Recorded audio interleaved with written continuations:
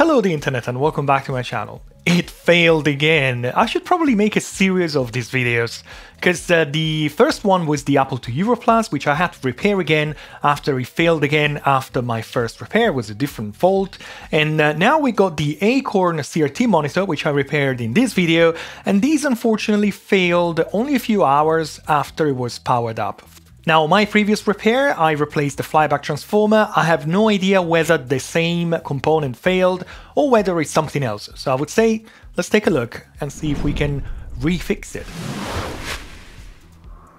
Now, before we begin with CRTs, always a little disclaimer, CRTs are dangerous, they can retain voltage even when they're powered off. The CRT is basically a big capacitor, so if you don't know what you're doing, just stay away from CRTs, don't open them up, don't touch them, don't do anything with them, just leave it to someone who knows what he's doing. Do you know what you're doing? Well, not really. Then why are you touching a CRT? I don't know.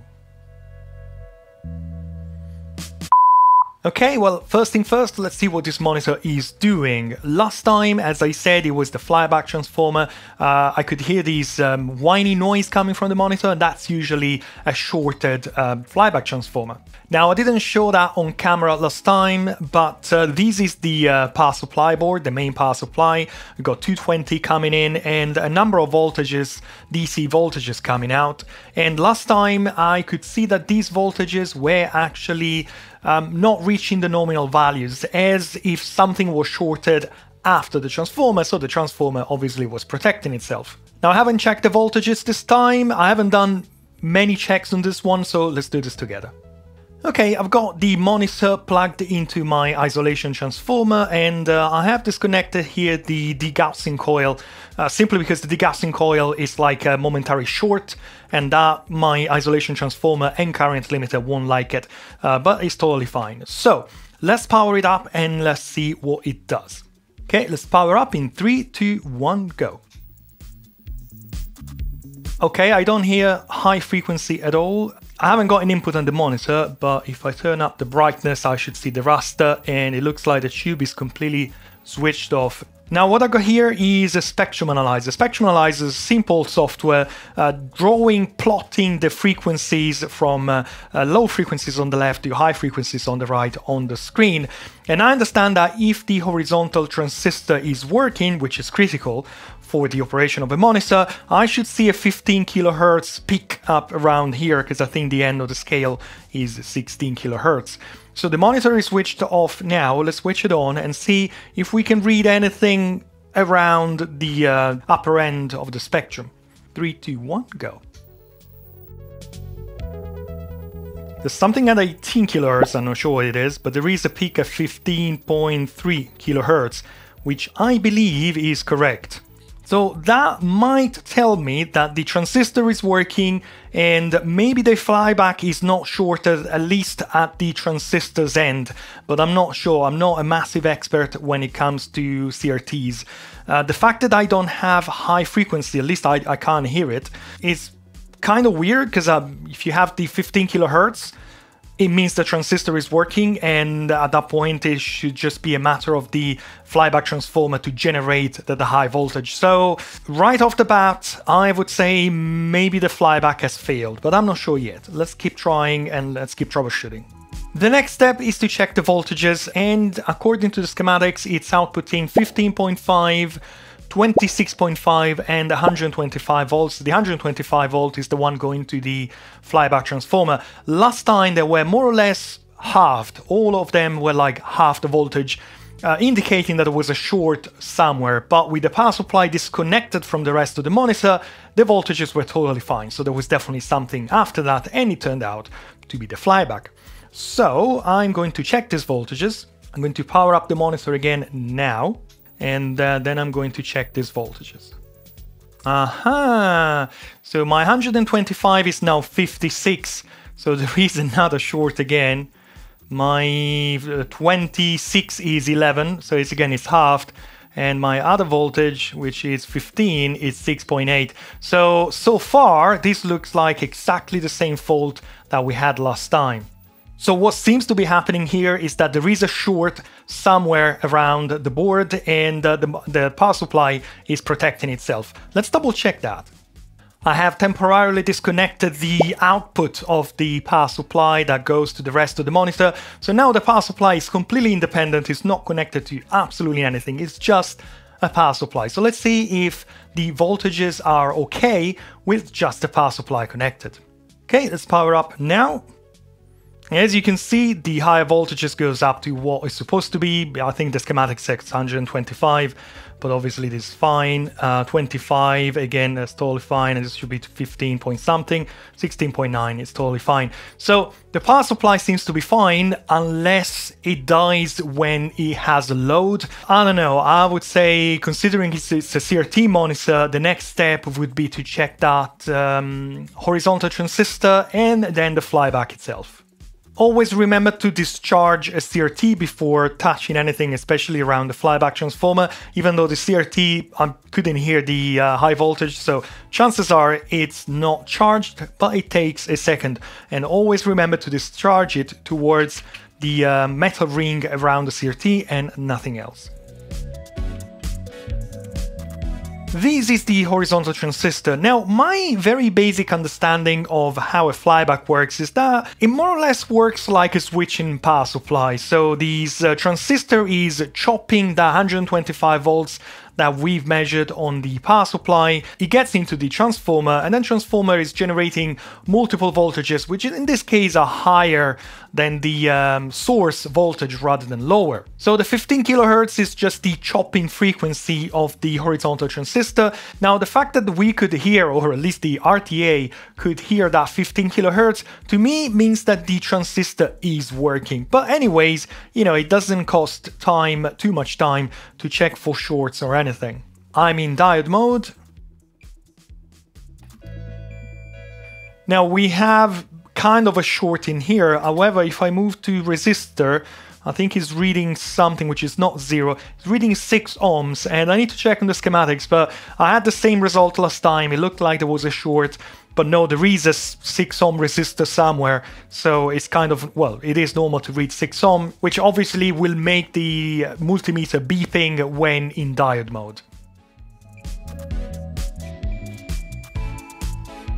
Okay, so I don't see anything weird besides that 6 ohm between base and emitter. Let's double check the schematics to confirm that there is something causing that 6 ohm between emitter and base.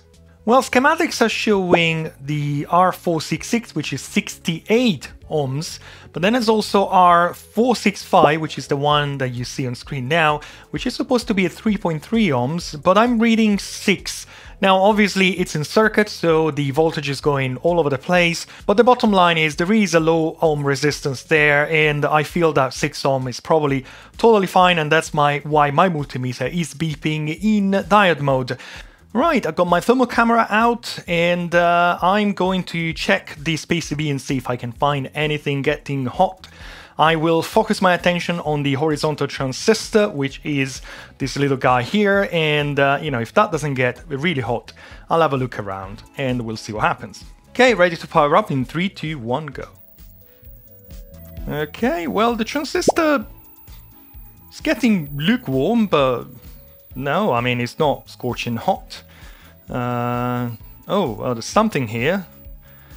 Going up to 120, 30, oh wow, okay, and that is like a high wattage resistor, but I would say, let's turn it off, it's 160 degrees. I would say that's not expected to be so hot.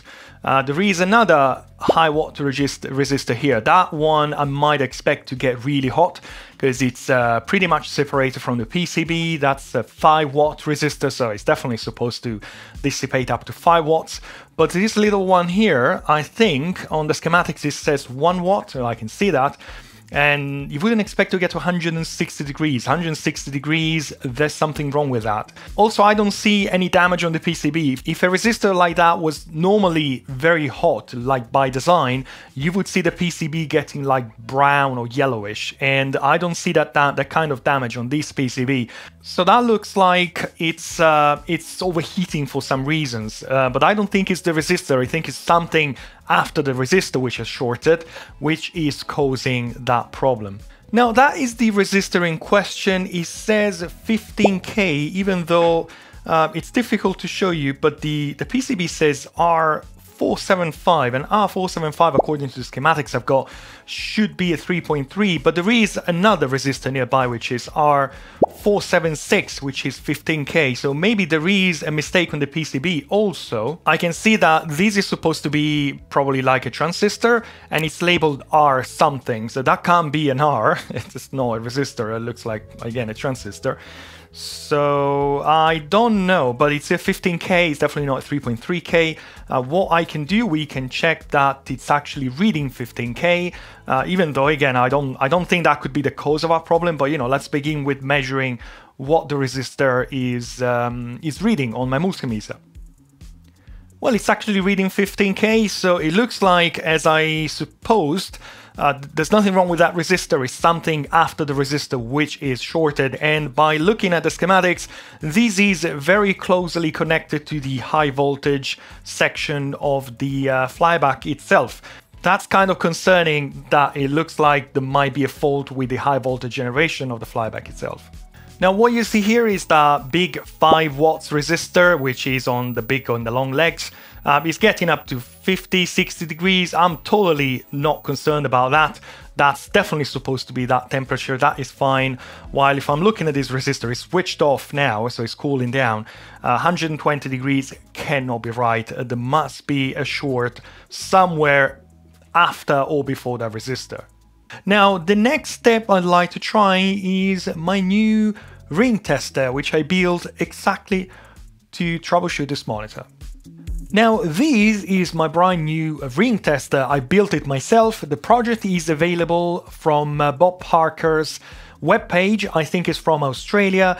Bob has a much fancier version of this one, which is on sale, but he kindly decided to design like a simpler version, which is this one, which is available for everybody to download and build at home. Now, how do you build this? Obviously, you can buy all the components. The list of the components is on the website. When it comes to the PCB, well, PCBWay comes to help. What you need is a Gerber file. The Gerber file is available on the project for downloading, and then you go on PCBWay.com, upload the Gerber file onto the system, and you're more or less done. The system is completely automatic. You can tweak things, but you don't have to, and all you need to do is to select a postal service, complete the order, and PCBWay will deliver the PCBs at your place. I've always been happy with the quality of the PCBs I've received from PCBWay. This is not the first project I've done on this channel. If you follow me, you know that I've done a few. This is one of them. It's my XTID. It's been working totally fine. I feel I'm more than happy to recommend PCBWay for the quality of the products. And don't forget that PCBWay is not just PCBs. Other services they offer is 3D printing and metal sheet fabrication. Take a look at PCBWay.com. The link is also down below in the description. Let me thank PCBWay for sponsoring this channel. Their help is invaluable. They make these videos possible. Now, why do I need a ring tester? And most importantly, what is a ring tester? Now, a transformer, if you think about it, is just a long wire wound up around a core, some sort of a core. Now, it's effectively a short. So if you test it with your multimeter in resistance mode, you read a short. Now, if your winding is open, surely enough, your multimeter can tell you whether the winding is open, but especially in this case, we are reading a short somewhere, or we think there is a short, and what can happen is that out of all those windings inside the transformer, some of them are shorted together, they're touching together, so the voltage that comes into the transformer, instead of running through, say, 1,000 windings, is running through, I don't know, 500 or 10 windings, and that, from an electronic perspective, is a short. Now, if you're using your multimeter on a flyback transformer, which is internally shorted, well, it still reads a short. It's a different short. I don't know whether the multimeter would be able to give you a slightly different reading, but it's still a short. It doesn't really help much knowing that it's a slightly different short as it's supposed to be. And here comes the ring tester. Now, the ring tester is using a physical property of these high voltage transformers, which is common with inductors. And the idea is that the ring tester will inject a very short pulse into the winding, and if the winding is okay, if the transformer is okay, this pulse will ring a number of times, a pretty high number of times, before it gets under a threshold where the ring tester will stop counting. Now I have 2 digits here, and that will count up to 99. If it counts 99, it means that after the pulse, there were 99 echoes, let's call them that way, or rings, coming back from the transformer. Now, if the transformer is shorted, or even worse, open, there won't be any rings, or there will be not many rings. That means there is a short inside, and it could be on the winding which I'm testing, but it could also be on a secondary winding, because that secondary winding will interfere with the primary winding, because it's still magnetically they're all connected together. Now, enough me talking, let's test this thing, because I happen to have a broken flyback transformer, but I also happen to have a working flyback transformer from the Apple monitor that we tried to fix in this video. So let's see how the ring tester works.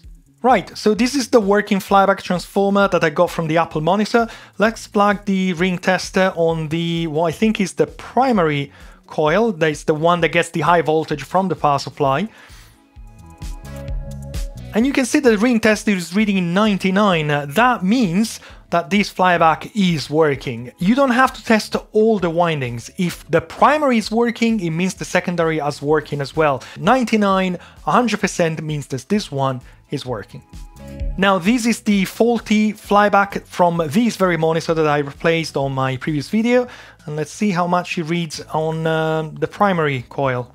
So as you can see, it's only reading 11. I know this is faulty, it's totally consistent, and it means that this flyback is definitely faulty.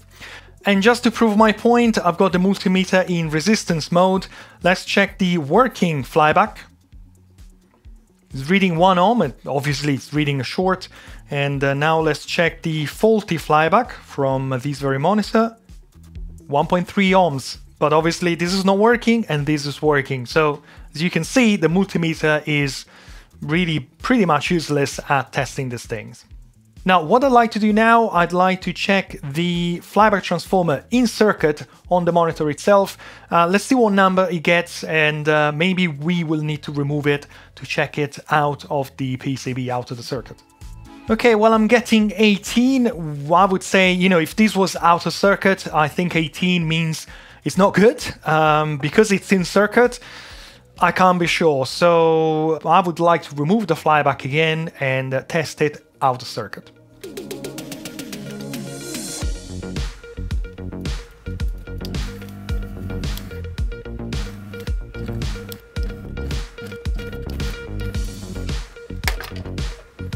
Okay, well, the flyback is out. Let's use the ring tester again to test the primary coil of this flyback. Oh, aha! The flyback says it's okay, because 99 means 99 rings, which means, or should mean, at least for the capability of this tool, that the flyback is working. Interesting. I was expecting something completely different. Okay, now one thing I can check to test this outcome is to short one of the secondaries. As I said before, the fact that the primary is reading 99 should mean that the entire transformer is healthy. So what I'm gonna do, I'm gonna short one of the windings of the secondary.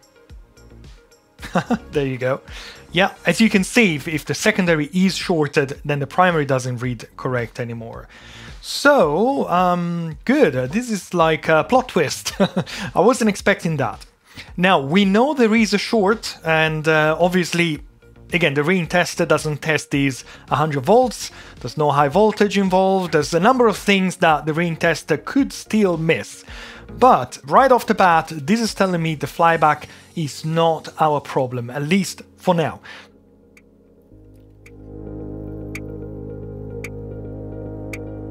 I've got the ring tester connected to the working transformer, which is confirmed by this 99 number, and I've got the oscilloscope connected to the same circuit, so we can try and visualize what the ring tester is doing to test the flyback. Now, if we take a look at the oscilloscope, we see this, which is one of the pulses the ring tester is sending to the coils to test them. Now, if I'm switching to roll mode, you can actually see that the ring tester is sending a number of pulses every second. There you go, you can see it's, I don't know, 2 or 3 pulses a second, and if I zoom in, these pulses look like this. So what the ring tester is doing is just sending 1 pulse and then counting all those little echoes, let's call them that way, and if they are more than 99, it means that the coil, that the transformer or the inductor is healthy. And what you see on screen right now is a healthy transformer. You got 1 big pulse and then it slowly decays until it reaches 0, and after like a fraction of a second it will start again, send another pulse and measure, count those little echoes again. Now let's see what happens when I'm shorting a secondary coil of the Flyback. And there you go, the echoes have completely vanished. Actually, there is 1 big pulse, which is the one being sent by the ring tester, and then, I don't know, I can see 2 or 3 small echoes which are being dampened straight away. The ring tester is reading 7, so obviously it must have a high resolution and I can see that on screen, but that's pretty clear that something is stopping those reflections, those echoes, and if I remove my short here, everything goes back as it was before. So that is how the ring tester works. Okay, well, this is the definition of don't do this at home. I would say the definition of don't do it. But anyways, I'm told this is safe. So what I've done, I have disconnected the anode lead from the CRT, and it's under this glass bowl on a wooden surface for isolation. The idea is that we know, or we think there is a short somewhere on this monitor. By disconnecting the anode lead from the CRT, we're basically disconnecting the high voltage, or part of the high voltage circuit, from the Flyback and also the CRT itself, or the high voltage section of the CRT. What I'm gonna do, I'm gonna use my multimeter to monitor the outputs of the power supply, and if those outputs go back to what they're supposed to be, well, that is basically pointing at a fault into the Flyback, or, unfortunately, a fault with the CRT itself. There could be a short within the CRT. It's unlikely, but it's a possibility.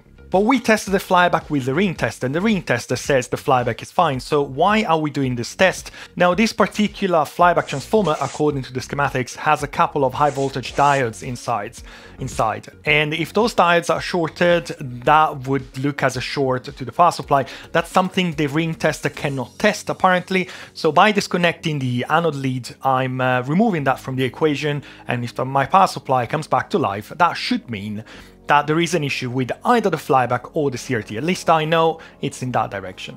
Okay, I'm ready to test. Let's begin with the 125 volts line. Let's give it a go in 3, 2, 1, go. Aha, look at that. We are 109, 110. I can see the power supply is kind of struggling a bit. It started a bit low and then it went up. But that is telling me that we found our problem. Because previously it was around 60 volts, if I'm not mistaken. I'm ready to test the next line, which is, I think is supposed to be 26 volts. 3, 2, 1, go. And again, it's much better than before. It's 23, it's going up. I mean, you can definitely see there's still something wrong, but if you think about it, the high voltage output from the Flyback is not just the high voltage for the CRT, it's also the focus and what's called the G2. So obviously that's probably still generating a short, but it's not as bad as the CRT high voltage supply. So the power supply is struggling a bit, but it's definitely much better than before. And finally, we have our 15.5 volts, I think it is. 3, 2, 1, go. And again, 14, it's getting there. So yes, this is telling me that the issue is with either the Flyback or it could be with the CRT itself. Now, what about that resistor that was scorching hot before? Let's give it a go. I've got my thermal camera out in 3, 2, 1, go. And yes, the resistor is still getting pretty hot, and my understanding is the short is still there, and that's caused by the G2 and the focus circuitry going to the other part of the CRT. So the resistor is still affected, but this test should tell me that the fault is with the Flyback or the CRT itself. One other thing I discovered while looking around is that the top of the Flyback transformer looks like swollen up a bit. Maybe something overheated inside and the plastic case got deformed? After all, if there is a short, that power has to go somewhere. I don't think it's supposed to look like that, and I don't think it was like that when I installed it. At least it doesn't look like that from the footage of my previous repair.